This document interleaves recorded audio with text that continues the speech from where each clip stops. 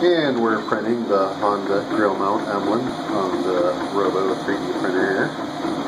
And we've got most of the structure printed so far. We're starting to print the face, like basically prints with screws down and the face on top, so you get a nice finish on the top. And we are getting close to the finished printing here. Here I am with the finished printed part, and before I remove the support structure, I want to clear the holes. This one's not too bad, there's just a little bit right there, but this one is impacted, and I'm going to like remove this whole piece before I even try to take the rest of the support structure off. So I got the impacted piece cut off of there, like so, and that one's clear on this side now. So now I can go ahead and carefully take the support structure off. I do it by using this guy and just go around I'll start on the corner and slowly work around the edge. So if you do everything right, it should pretty much come apart. Like so. With 2 good screw posts. And not like that.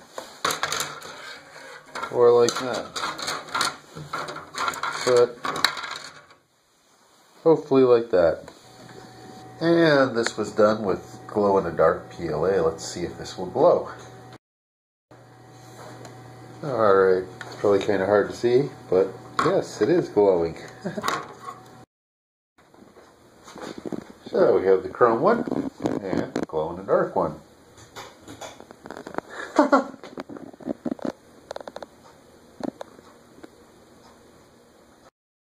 And it's not exact, but it's pretty close.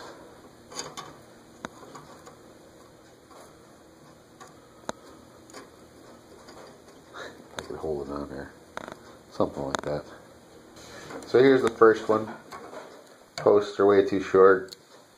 Plus this has issues. Then I think this is the second one. Nested screws. Yeah, I had a hard time getting rid of those internal faces to get a good object to print. But I finally got it. That was part of the issue. This one as well. A little hollow space. If you don't get rid of the internal faces, you'll get hollow spaces in your prints or they won't print right. But anyway, I finally got it, but this one was just removing the structure and it like broke off. But finally, yes indeedy, got a good print. So I got my piece and I got some, I believe these are M8 coarse thread nuts here on this guy, and then I got some washers to put it on from the back. But basically I'm going to take these off, and now that I have it off, now I can put it on my vehicle here.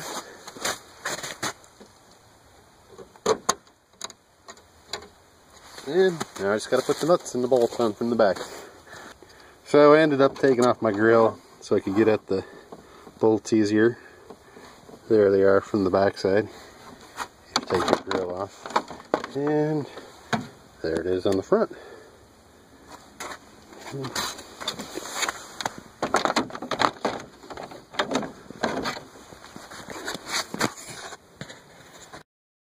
Pretty hard to see because it's dark in here, but that is the CRV